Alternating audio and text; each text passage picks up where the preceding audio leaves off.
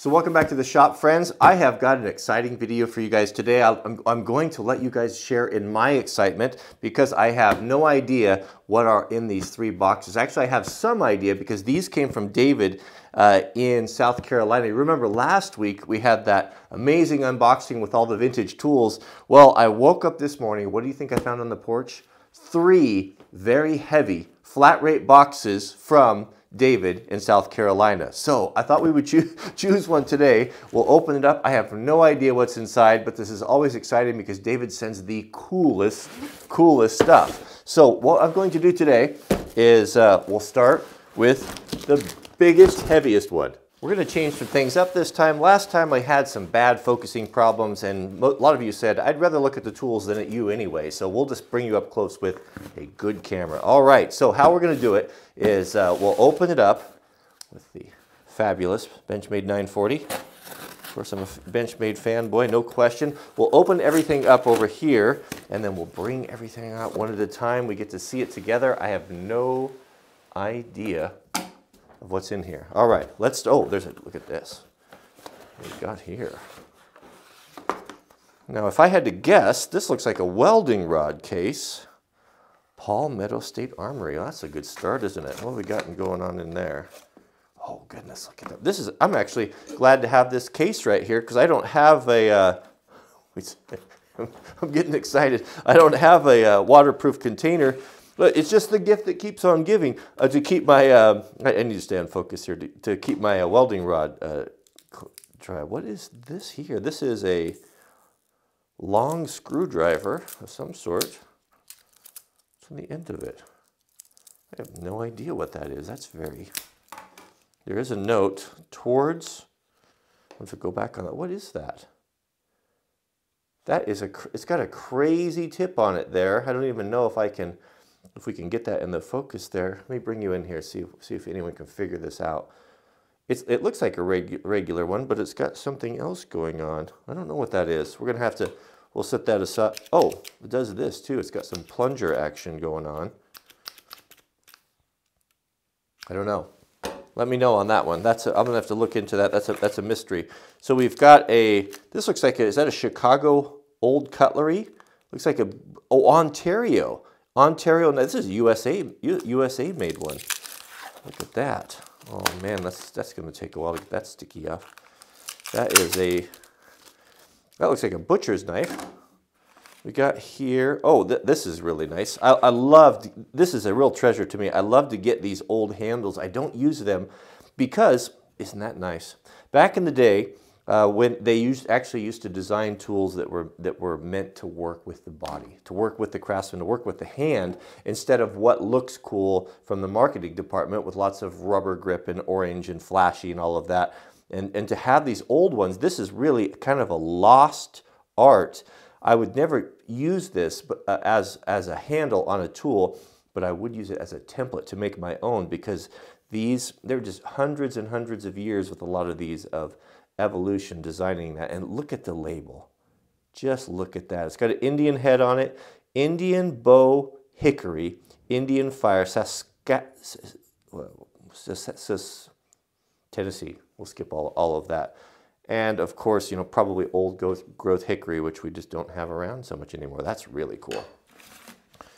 Man, what good grief. David, you do a good job with your wrapping. I'll give you that. That's a drywall saw. Nothing really super interesting there. Pretty much standard, just an old one. What in the world have we got in here? Could it be files? Old files? Hard to find good files anymore. Oh, it is. So we've got, oh, this is a nice set too. Triangles. These look like, if they've got the red tang on them, if you're finding those, they're probably Simmons. Probably the best files ever made. And these are in good shape too. Simmons triangle files, I would have to guess. Oh, this one's new. There's a Mill Bastard. That's a Nichols, but that's a USA made Nichols, means the hardness goes all the way through. These are really worth a lot to me. Look at that. And this is the most useful file there is the what's that? Probably a 10-inch Mill Bastard file. is if I had to choose one file that I could have, that would be the one. Yep, that's the 10-inch is what you want. And these are USA made nickels. Wonder where you found these, David. And they're in new condition. They've got a little surface rust on them, but that doesn't affect. Look at that. That's a nice set right there. That'll last a guy. That'll last most guys that are not machinists and stuff probably a lifetime. A nice set like that. Man, if you ever come across these, and these I'll bet are Simon's. If I had to look, well, we got to keep moving there. But boy, that's nice. That is a really great set. Well, that was the gift. That was a good gift. That I would have been happy with that orange container all by itself, not having one of these. All right, let's keep going here. Oh, interesting. So we have a zipper pouch. What in the world? What in the world is this? That looks like a military sort of safety, a safety clasp. Another one, it almost looks like it's just some really nice hardware. Look at these rings. They're welded too, welded rings for, I wonder if maybe this buckles or something, this was probably cut off of a military harness. Oh, look at that. That's really interesting because you know my belt buckle, of course, let me show you here, I've got it here. My belt buckle that I love so much, this is, you know, the Rigger style or the Wildland style. This is the same thing without the D-ring on it. Isn't that cool? Now what we need to do is we need to make, this could be like, this is for when you're not jumping out of helicopters for the common man. This would be like the commons man with the Rigger belt there. But isn't that, but see, they're the same. They're the same, the military style with the biters on there. Very, very cool. That's a unique belt buckle right there. I like that. That's worth the price of admission for the box right there. That is cool. So just a whole bunch of D-rings. These will come in handy because I do want to do some leather work. Someone requested that we do a common man's or a poor man's intro leatherworking tool set. And I might just do that. I might just do that because I don't have very many things myself. So that's cool. So that will be, I'll put that in there with my, I keep a box of hardwares and trinkets and buckles and different things. A lot of the things I got from my grandfather for future projects when I want to build things. It's really fun. Sometimes you can find a piece of hardware and it's like that buckle and it's so inspiring that you end up building something around it.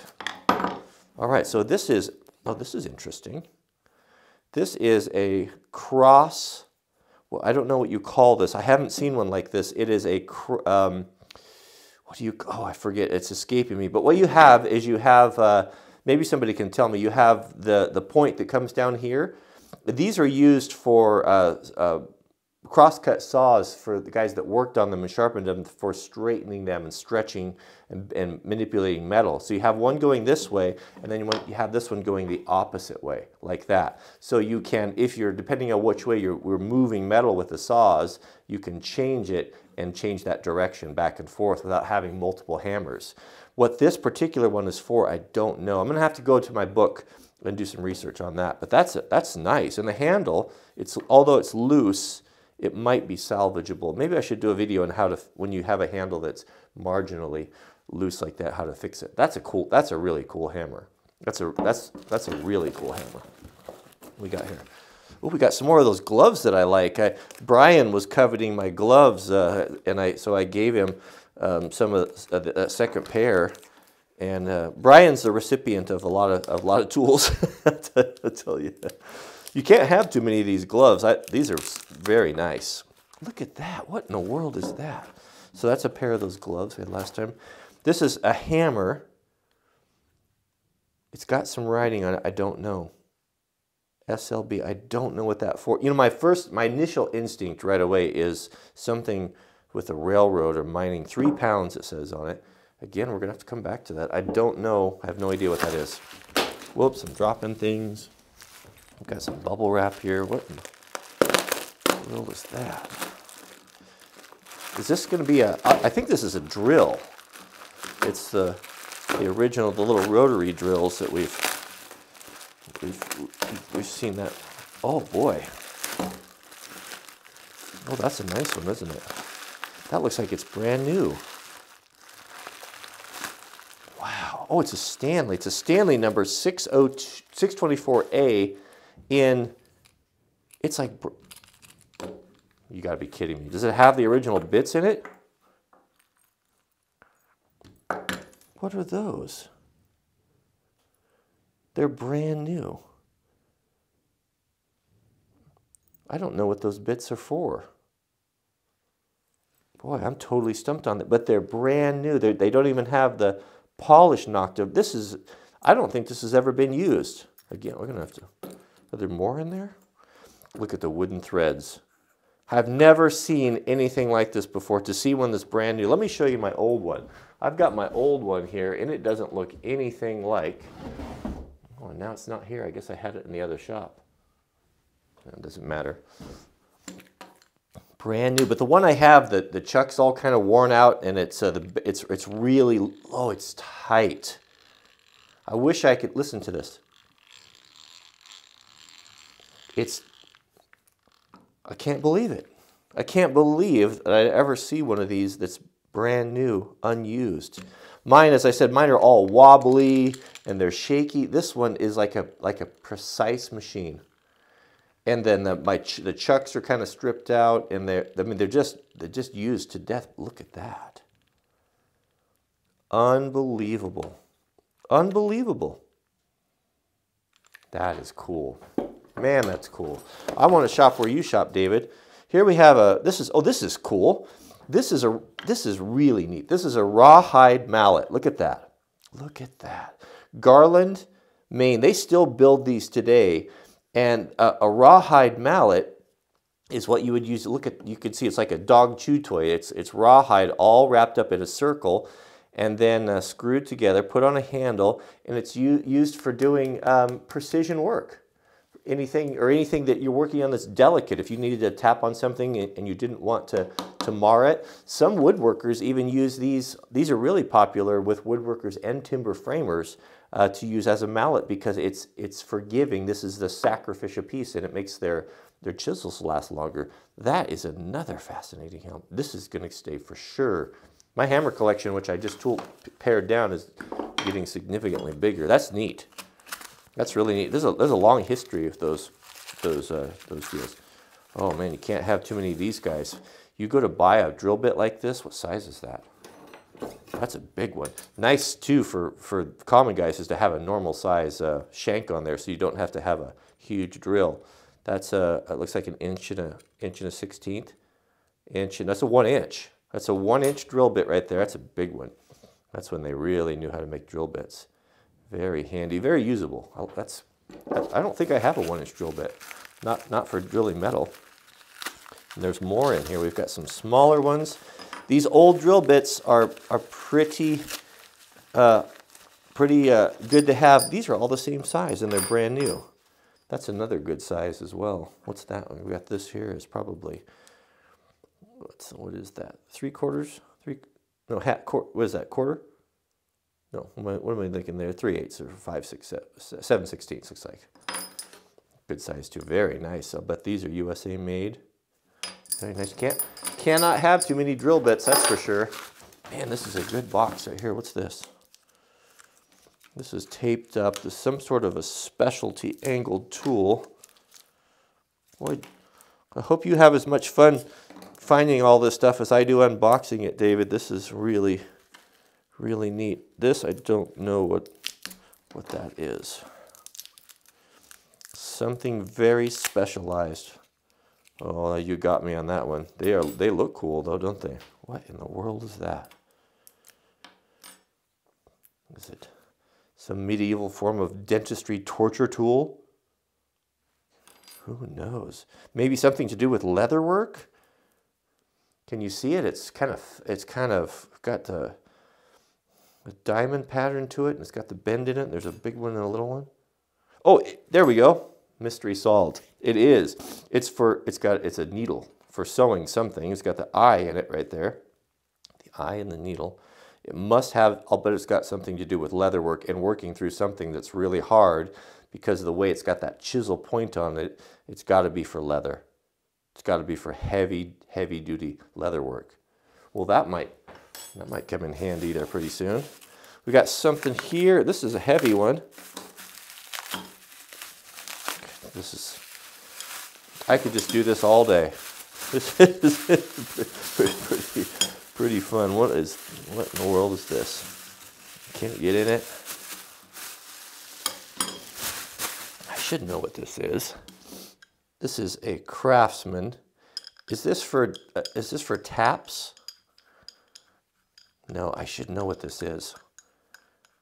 Maybe it's just an adjustable wrench. Yeah, that's probably what it is. It's probably just adjustable wrench. This is USA made Craftsman, the 4381. Back when Craftsman made good stuff. You can feel the quality. You don't see that anymore with their stuff, unfortunately. Look how long the rubbers lasted. You know, the funny thing about some of the stuff that David sends is it's like unused. That's a neat tool. That's a thing to have right there to throw in your glove box as an emergency tool. You can just about get a hold of anything with that. I do like that. That's nice. Ooh, this is promising. Little boxes, little cardboard boxes. Back, some of those old boxes in the old day, they put as much effort in the design of the packaging as they did the tool itself. Everything being elegant and nice. What are these? China marking.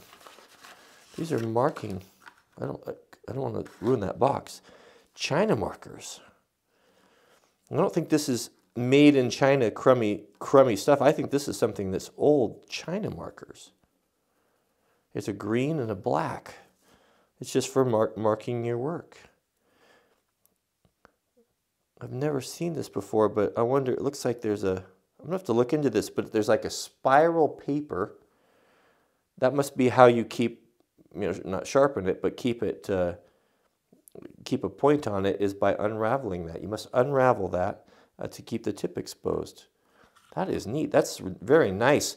I don't like those the American ones, the big keels, I think they call them, for marking lumber, because they have a huge edge and they're not you can't do any type of precise marking with them. These have a fine point on them and they're actually quite nice. Well, it's just charming, isn't it? And a lifetime supply of them. If you look after them, right there, those will go in the shop. I'll use those. Actually, I'll use those all the time.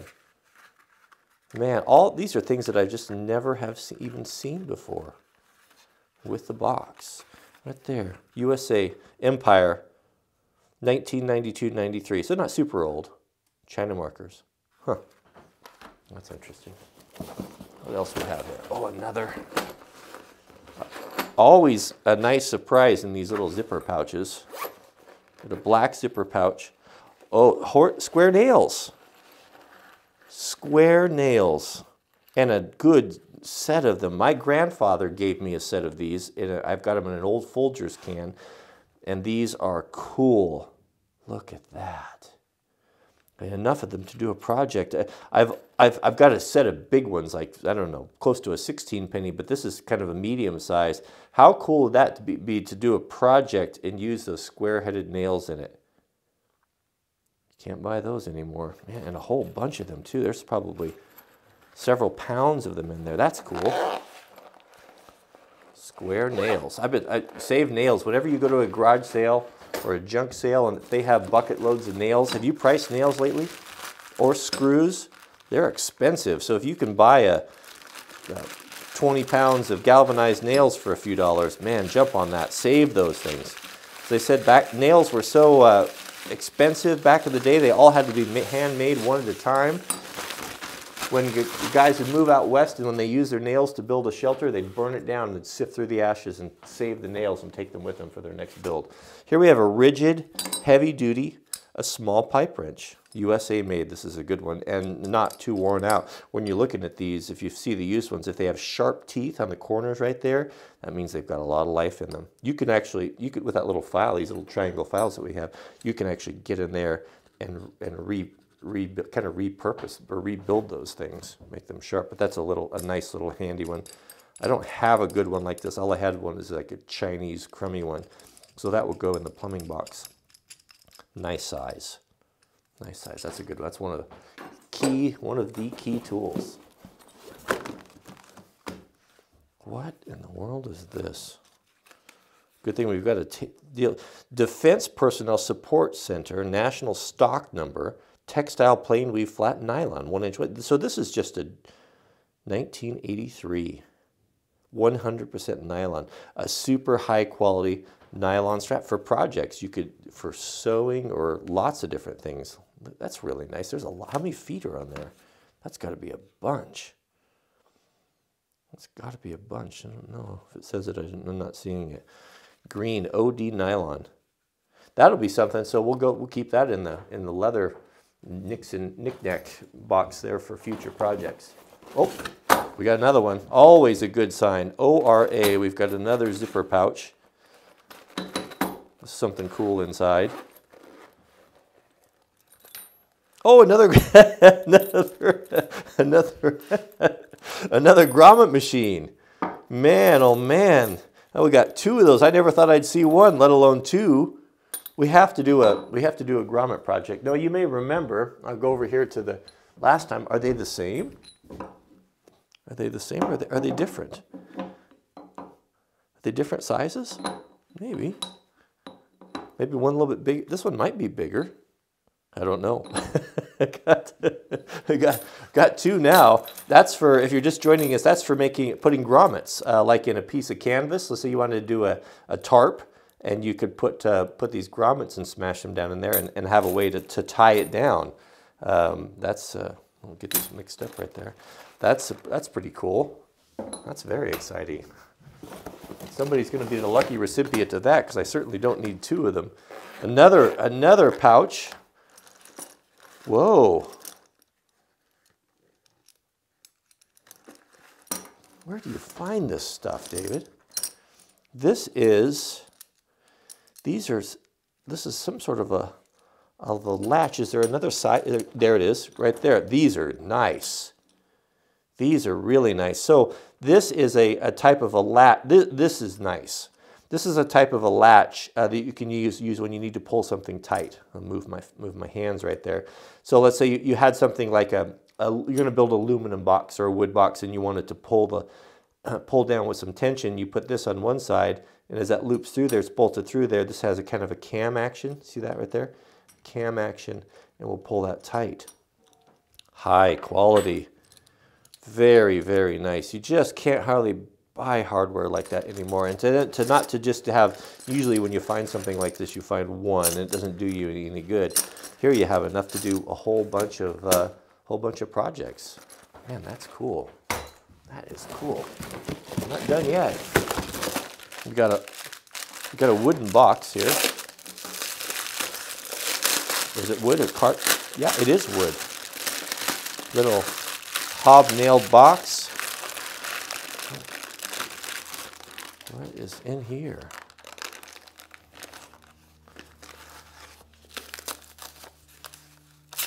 That's a neat little box, isn't it? American. Look, just what I was saying. You know, here we have, this is how cheese came. Cheese came in, in a wooden box instead of cellophane or paper. That's nice. Now that's a cool antique right there. That's nice to have in your shop. We have, oh, I can't believe it. Another, oh, and blonde ones.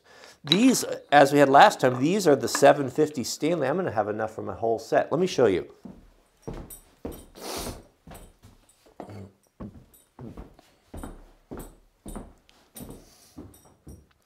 This is the first one that I've got. These are my favorite chisels. These are the old school, the original Stanley 750s. If you find these at a garage sale, make sure you buy them. Even if they don't have the handles, because oftentimes you'll find the handles separate, and that's exactly what David has sent here, is he's sent the original Stanley handles with the leather on the top. Isn't that cool? And so I've got some of these that I don't have handles for, and now I do. These guys here, I don't know what they are, if someone has made these, but they're nice handles too, aren't they? They're beautifully made with a hardwood and then is that a leather? Very durable. This is an old one, and I've used this one. This is my primary chisel, my 3/4 inch. I use it more than anything, and I beat on it and beat on it. Look how durable it is and tough. Man, that's cool. That's really nice to find. And also, what was in the bag here? We've got some, it looks like more leather working or some sewing, a whole bunch of them, brand new. Some nice braided, what do you call that? Thread. In a nice golden color. That golden color is pretty. That would be, that's, I would imagine that could be used for leather work, right? Wow, boy, goodness gracious. This is, oh, we got two more. We still got more. Oh, here's the punch. So here's the punch that goes with the grommet tool right there. So that's a complete set right there. You know, Brian was really coveting mine, David, and he's really into, he does a lot of crafty stuff. He's really into vintage tools as well. And if you don't mind, I might just pass this on to him. He would really like that. Yeah, that's nice to have a full set. 2 full sets, that's hard to believe. Looks like we got one more. One more. Oh, it's very light. It's obviously a box. You guys enjoy these unboxing videos as much as I do? I get to talking so much that I thought I might get all 3 of them in there. That's not going to happen. We're going to have to do another video. Another beautiful box. Look at the finger, not the finger joint. What do you call that? Maybe just finger joint. Beautiful box. Oh, we got some writing on there. What's that say? Wrenches. Morco pipe wrenches. So this was a pipe wrench. Springfield, Massachusetts.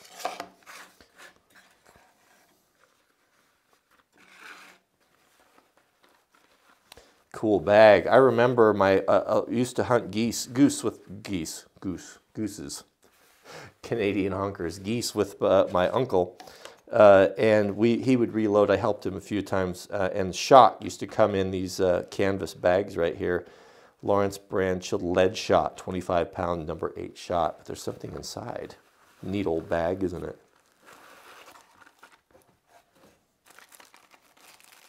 What in the world is this? Die-cast model.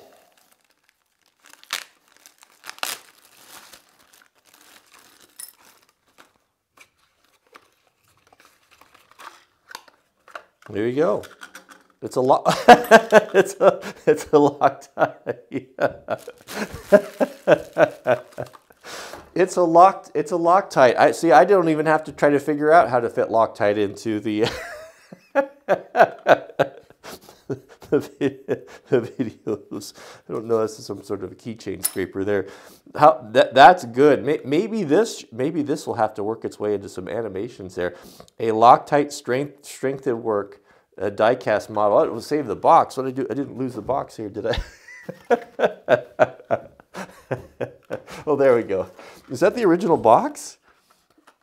Does it say on it? Renault Traffic. No, I don't. Or Renault. I don't. Is that a Renault? It just says van. Made in Great Britain. Oh, that is cool. Man, oh man, that. What better way to cap off the whole thing than that? The Loctite strength. I'm sorry.